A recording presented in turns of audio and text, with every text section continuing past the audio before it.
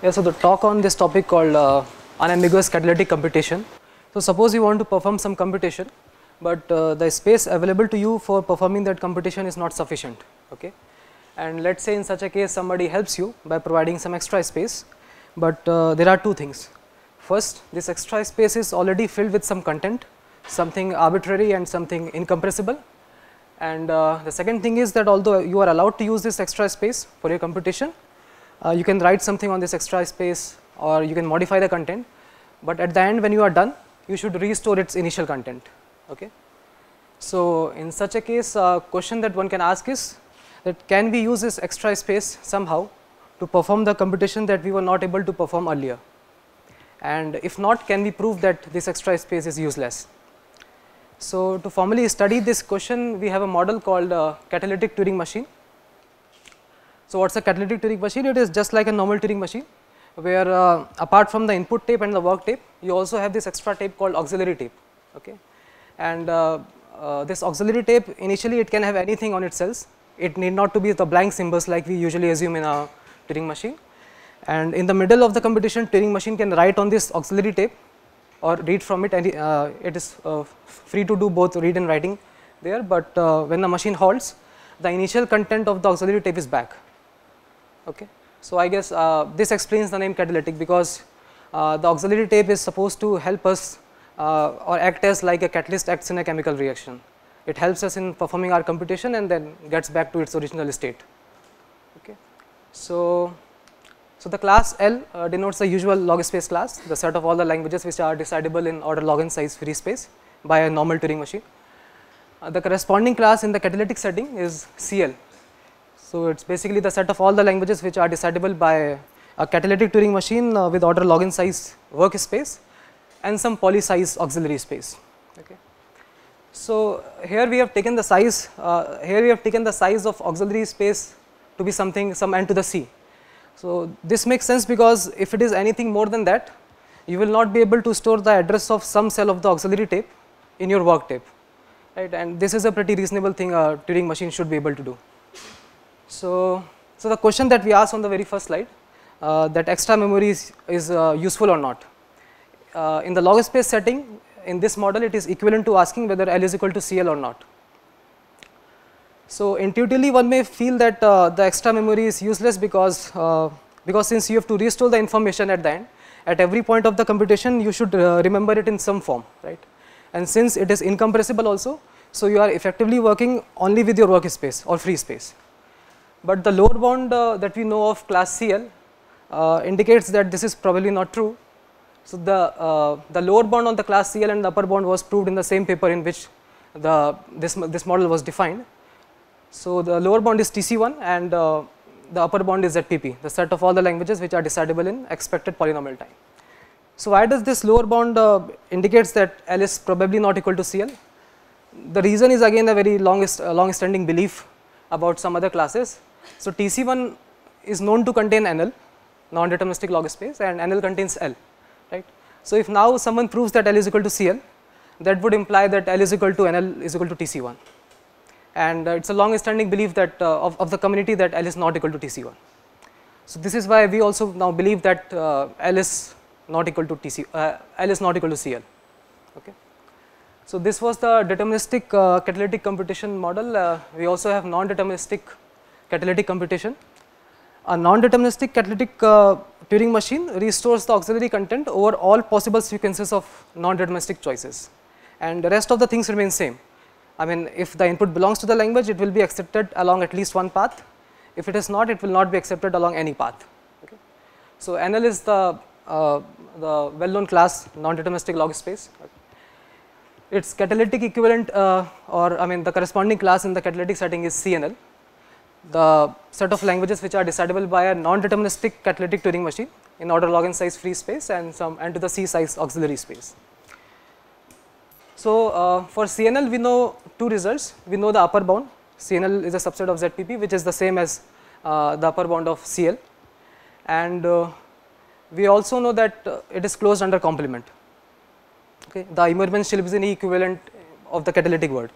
But this holds under an assumption that there is some language in linear space n which requires linear exponential size circuits. So the reason why we need this this assumption was needed because we need some pseudo-random generators to prove that CNL is equal to co-CNL, and those pseudo-random generators exist under this assumption. Okay. So let me just quickly go over the proof of CNL subset ZPP. Proof is short and easy to follow, and but more importantly, the observation involved in the proof is crucial, not for just CNL subset ZPP, but also for CNL co-CNL, and also for what we have proven in our paper. Okay. So the proof goes via the notion of configuration graph. Okay. So in a normal Turing machine, you have one configuration graph with respect to one machine M and one input X, right? Here it is defined in a slightly different way. Here you have one configuration graph with respect to one machine M, one input X, and one auxiliary content, one initial auxiliary content A. Okay. And so let's say G of MXA denotes such a configuration graph with respect to machine M, input X, and auxiliary content A. So a configuration here contains four things. It contains the state, it contains the head, it contains the positions of the head, it contains the work tape content, and it contains the auxiliary tape content. Okay. So just one more thing. So G of MXA contains only those configurations which are reachable from the starting configuration. Okay. Unlike in the normal setting, you take all the configurations which are not even reachable. Here we are only taking those configurations which are reachable from the starting configuration. So let's say this is one starting configuration, and let's take one more starting configuration which is different from it. Okay. So both are the starting configuration for some fixed machine M and fixed input X. The only difference is the initial auxiliary content. Here it is A, here it is A prime. Okay. Then the claim is that through no sequences of non-deterministic choices, both of them can land up at the same configuration. To see why this is true, let's take one computation path starting from this middle configuration to a halting configuration. Okay. And let's look at this particular computation path. So this is a computation path from a starting configuration to a halting configuration. And since it is a catalytic Turing machine which restores its initial auxiliary content, so A should be equal to A2, right? But at the same time, this is also one starting configuration, and this is also one computation path. So A2 should also be equal to A prime. But since it cannot be equal to both A or A prime simultaneously, so something like this cannot happen. Right? So what this basically says is that two different configuration graphs. So here you can take two configuration graphs, G of Mx and A, and G of Mx and A prime. So what this says is that those two configuration graphs cannot share a common node between them. Okay, the node set is disjoint. So this gives us a good upper bound on the sum of the size of the configuration graphs over all possible auxiliary contents. Okay, which is just the total number of configurations possible at all. Okay. The number on the right hand side. So the first two numbers are basically the number of different work tape content and the number of different auxiliary tape content, and the last three numbers are just the head positions for three tapes. Okay. So if you divide on both the sides by 2 to the n to the c, what this basically says is that the average size of the configuration graph over all possible auxiliary content is very small. It's something just poly of n. Right. Even though on a particular for a particular auxiliary content A, the size of the configuration graph can be very large, something exponential in n. Yes, sir. This is also very similar to the proof of CL contained in. Yeah, it is. Yeah, it is. One doesn't need to change that. No, but from the original paper. Yeah. So basically, yeah, they prove CL subset ZPP first, but yeah. This is not my. Was again in their CNL paper. Mikal was one of the co-authors. Yeah.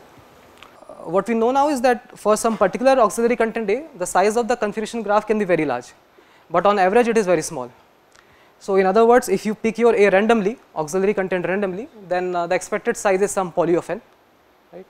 And I guess this, so now the ZPP algorithm for the language of machine M is obvious. On some input X, you randomly generate A, and then you look for the accept node in the G of M, X and A using some polynomial time search or something. Okay. So this was the non-deterministic model. In our paper, we have studied a special type of non-deterministic computation called unambiguous computation. So in unambiguous computation, your non-deterministic algorithm accepts the input along exactly one path. Okay. Unlike the non-deterministic model where you accept it along at least one path, here you are accepting it along exactly one path, and if the input does not belong to the language, you will not accept it along any paths. Okay. So such type of computation or unambiguous computation is well studied in the with respect to the normal Turing machines. So class UL is that class. It's unambiguous log space. So it's a set of all the languages which are decidable by an NL machine with at most one accepting path for every input. Okay. So we defined this class CUL in the catalytic setting, the corresponding class for UL, and for this we have proved that CUL is equal to CNL, and this holds under the same assumption as that of CNL equal to co-CNL. Right. So CUL is trivially a subset of CNL. It follows from the definition. To prove that CNL is a subset of CUL, what we do is we construct a CUL machine for a given CNL machine, and this CUL machine finds the looks for the accept node in the configuration graph of the CNL machine using two techniques. The first is Reinhard-Ellender's double counting technique, which I will explain briefly in the next two slides, and we also use some of the tools of the CNL equal to co-CNL result. Okay. So the double counting technique was also used for proving the similar result in the traditional setting. So the same result is also known for NL equal to UL. So let me just briefly explain what is double counting technique. So it is closely associated with min-unique graphs. Okay. What is a min-unique graph? A directed graph G is called min-unique with respect to some vertex S if there is a unique shortest path from S to every vertex which is reachable from S. Okay. And there are two well-known applications of the double counting technique. The first is that you can construct a UL algorithm for deciding if G is min-unique or not with respect to some vertex S. Okay. And under the promise that G is min-unique with respect to S, you can also decide. You can also answer whether some vertex T is reachable from S or not. Okay. So let me first define the two parameters that we actually count in this double counting technique. So for a given graph G and a source node S, let Si denote the set of all the vertices which are at distance at most I from S. Okay. And Ci is the first parameter that we will count. It is simply the cardinality of the set Si, and sigma I is the sum of the distance of all the vertices in Si. So here by distance I mean the length of the shortest path. Okay. Okay. So our UL algorithm basically computes these values Ci's and sigma i's iteratively starting from C0 and sigma 0, and it computes the correct value along a unique path. And while computing these values, it also finds that whether the graph is min-unique with respect to a vertex, with respect to the source vertex S or not. Okay. So at the outset, we know three things about S0. Right? I mean, S0 is the trivial set which contains only S. So for this, we know three things. We know C0 is 1, sigma 0 is 0 because the distance from S to S is 0, and we also know that every vertex in S0, which is S itself, has a unique shortest path from S. Okay. So let's assume the same thing for Si. Okay. Let's take it as the base case, and we'll see the outline of how this UL algorithm computes Ci plus 1 and sigma I plus 1 along a unique path. So what it does is that it first sets Ci plus 1 to be Ci and sigma I plus 1 to be sigma I. Okay. And then it loops over all the vertices of the graph G and checks whether the distance of this vertex u from S is I plus 1 or not. Okay. And it does it by generating the vertices of Si along a unique computation path. It can do it along the unique computation path using the three things that we assumed about Si. Okay. Due to the shortage of time, we cannot get into the details there, but those three things, using those three things, it can generate the vertices of Si along a unique path. And then what we do is that first we check whether any vertex of Si is equal to u or not. Okay. Because if any of the vertex in Si is equal to u, that basically means that the distance is less than or equal to I, not I plus 1. Okay. And after that, you also check if there is some vertex in Si whose neighbor is u. If its neighbor is u, then that means the distance is I plus 1. And if there is such neighbor, you increase Ci plus 1 appropriately and sigma I plus 1 also. So basically you increase Ci plus 1 by 1 and sigma I plus 1 by I plus 1. Okay, and once you are done with the values of Ci plus 1 and sigma I plus 1, if the graph is min unique, the property of Si, that every vertex in Si has a unique path from S, the same property will hold true for Si plus 1 also, right. So you can keep on computing these Ci plus 1 and sigma I plus 1 till Cn and sigma n, where n is the number of vertices, and in the end you just say yes because the graph is min unique. But what if the graph is not min unique? So in that case there will be some vertex which will be having two shortest paths from S, right. And so let's take a vertex which is nearest to the source S, okay, and I mean the nearest vertex to S which has more than one shortest path, okay, and let's say its distance is I plus 1. So when you are computing Ci plus 1 and sigma I plus 1, what you will find is that there will be two edges for such a vertex U, okay, from two different nodes of the Si. So if this is the case, you can just halt and reject the instance at that time. Okay. So this was for deciding whether the graph is min unique with respect to S or not. Under the promise that graph is min unique, what you can solve the reachability also. So it is not hard to see that if graph is min unique, you will be computing all the Ci's and sigma I's properly, and you are bound to see all the vertices which are reachable from S, right. So you can set a flag somewhere, and if you see the node that you are looking for, you can set it to true, and when you are done with the Ci's and sigma I, you can just output that flag. So which is what we do in the CUL algorithm of the CNL configuration graph. So what we are doing here is that for a given CNL machine M, we are constructing a CUL machine M prime such that both of them have the same language, okay. And here is a basic working of this this machine M prime, the CUL machine M prime, on input X and auxiliary content A. It treats A as the auxiliary content of M, okay, and then it performs a double counting technique on the G of M, X and A with initial configuration as the source, okay. And while performing the double counting technique, it looks for the accept node, because if it is reachable you will find it somewhere, and based on that it accepts the input X or not, okay. But this is not correct. There are three issues with this. First issue is that you do not have the space to store Ci and sigma I, right, because on a particular A, the size of the configuration graph can be very large, something exponential in n. So for storing Ci, you may need n bits, and since in CUL machine you only have some order log n size free space, you do not know any good way to store the Ci's in auxiliary space, okay, without losing its content. So this is one problem, that you cannot store Ci and sigma I if the configuration graph size is very large. The second problem is that it may not be min unique, right. You should work with a graph which is min unique. And the third problem is that M prime cannot loop over all configurations of M.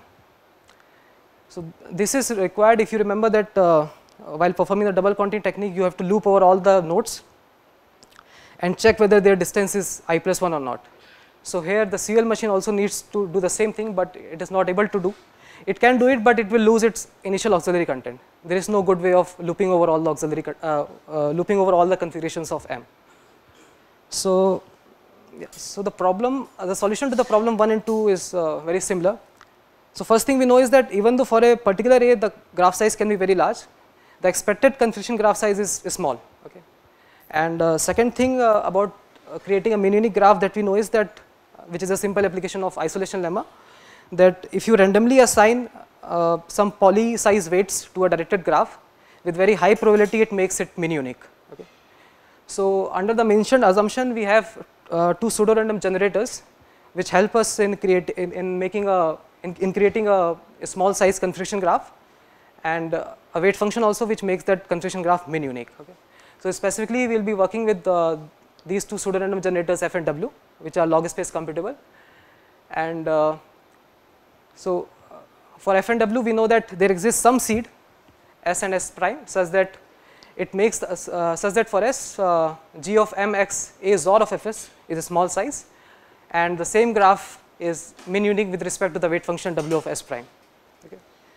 And the solution to the third problem is is using a hash function which maps the large size nodes. So, since the size of a node of a configuration graph is some n to the c, okay, and you cannot loop over all those nodes. So, what you want is some hash function which can map those large size nodes to some small size nodes. Okay. So, for that we do not have a single function, but what we have is a hash family where we know that at least one hash function out of that hash family has this desired property, that it will map the large size node of a small size configuration graph to small size nodes. Okay. So, with this, so this is the, okay, so I will be presenting now the final outline of the algorithm. So, m prime on input x and auxiliary content w, it create all the tuples using all the seeds of s, all the seeds of f, all the seeds of w, and all the functions of h. Okay. So, for one particular s, one particular s prime, and one particular hk, instead of working with g of mxa, it works with hashed weighted graph g of mx is or fs with respect to the weight function ws and hash function hk with initial configuration as the source. Okay. You perform the double counting on this hashed weighted graph, and while performing the double counting, you also detect whether this tuple is bad or not. So, by a bad tuple I mean that if a tuple is bad, then that means that either S is not creating a small size configuration graph, or S prime is not giving you a min unique weight function, or HK is not injectively mapping the nodes of the configuration graph on smaller values. Okay. So, if it detects whether the tuple is bad or not while performing the double counting, and it moves to the next tuple, and if it is a good tuple, then you just finish computing Ci's and sigma i's, and at the end you accept or reject the input based on whether you saw the accept node or not while performing the double counting. Okay. So, all this requires some minor fixes and minor modifications to the actual double counting technique, which we do on the actual graph rather than the hash graph. So, I cannot cover all of them obviously, but let me just present one major obstacle that we faced. So, let us assume that everything goes well till the ith level. Okay. So, by that I mean that all the vertices in Si have a unique shortest path from initial configuration, okay, and your hash function h maps every vertex Si injectively to these smaller values. Okay. So, here we compute Ci and Ci plus 1 and sigma I plus 1 and sigma I plus 1 in a slightly different way.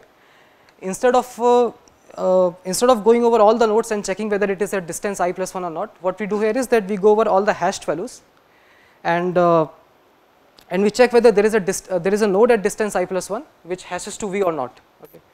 So, for this we can do a simple test that on all the vertices of Si, we'll generate it in along a unique computation path like we did for the double counting technique, and while we are generating these vertices of Si, we will check that none of the vertices of Si hashes to V, and if there is a neighbor of one of the vertex of Si which hashes to V, then we increment the Ci plus 1 and sigma I plus 1 appropriately. So, this is a fine case. The problem occurs when something like this happens. So, there is a node in Si which hashes to V, and there is also a node in Si whose neighbor hashes to V. So, here we do not know whether V1 is equal to V2 is equal to U or not, or I mean, so it could be that V1 is equal to U, okay, which is fine. In that case we just move to the next hash value and check for it. But in case if V1 is not equal to U, then that means that you are facing a bad hash function which is not injectively mapping the nodes of the vertices. Okay. So, to find this you cannot simply, so let us say you at this point you realize that you have some node which is hashing to V, and you know that okay, there was one node earlier which was also hashing to V. But due to the way we are generating these vertices, it is not simply possible to go back and compare these nodes to see that whether they are equal or not. Okay. So, instead of that, what we will do is that we will do this procedure again and again. Okay. So, we just store that okay, this is the first vertex, okay, and this is, and there is a neighbor of the second vertex which we need to compare. So, we run this procedure again, and while running this procedure you store the first bit of this node and first bit of this node, and at the end of the procedure you just compare whether these two bits are equal or not. Okay. If they are not equal, then that means that these nodes are not equal, and basically you are facing a bad hash function, so you move to the next tuple. If they are equal, then you do the same procedure for the second bits, and you keep on doing it until you finish all the bits, and at the end you will know whether these nodes were actually equal or not, and if they were not equal, you move to the next tuple, and that's it. Okay. So this was one way of detecting a bad hash function. We had to detect whether the graph is mean unique or not. That was other hurdle, and apart from that, we also had to see that the confusion graph size is small or not. So yeah, so this was all. Thank you. Is it clear that whether like on this U and CUL is closed under complement actually? Yeah, it is. It is. So yeah, it is. So I think the only thing you need to do is that you know that whether accept node is present or not along a unique path, right? So at the end you can just flip your answer, and that would result in, I mean that would be the proof that CUL is equal to co-CUL.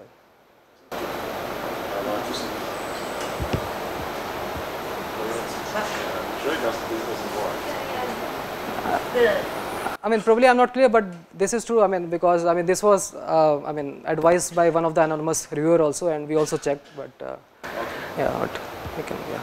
The simulation needs these generators, so that comes from the assumption that. Yeah, it comes under the assumption. And that's exactly the same assumption that is used for complementing CNN. Yeah, exactly. Is there any possibility that you may be able to do this simulation with a slightly weaker assumption? Yeah, there is. So here what we need is that we need just one seed for which the confusion graph size is small, right? You need just one seed. In case of CNL, co-CNL, you need at least half many seeds, right? So I don't know. I mean, for that, I guess we have to look at those pseudo random generator result, if we can weaken the assumption there. But yeah, I mean, we thought about it. That here all we need is just one seed. Thank you. Thank you.